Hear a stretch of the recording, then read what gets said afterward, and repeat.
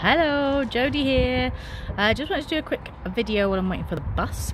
Not a very exciting background today, I'm afraid, but one thing I want to talk about is accessibility, because myself and Bassett Siddiqui have launched our new workshops where we look at social mobility and accessibility and how edtech companies can make sure that everything is accessible and that equality is at the forefront of people's minds when they're thinking about not just making the product for students and teachers, but also within their own company ethos.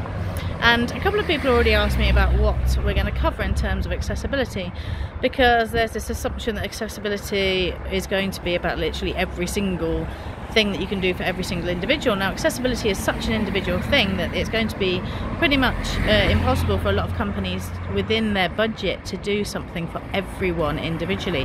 However, what we're going to look at, as well as some particular examples of things you can do for particular groups of people, we're going to look at some more wider themes around how you make something just easy for anyone to access, easy for anyone to use. And there's lots of different ways within the product, within your help files, within your website, within even the way that you onboard schools and users to your product.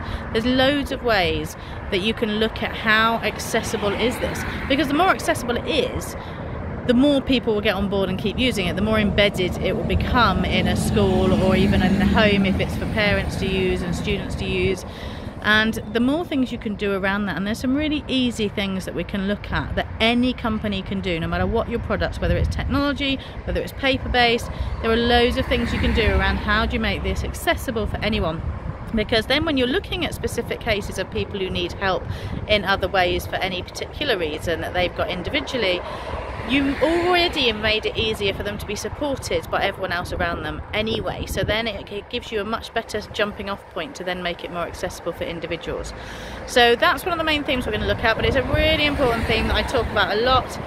Those who've seen me do my Lego talks, which are all around how Lego does this very well and why, will know a bit of this already, but that's all incorporated in the day with lots of hands-on stuff.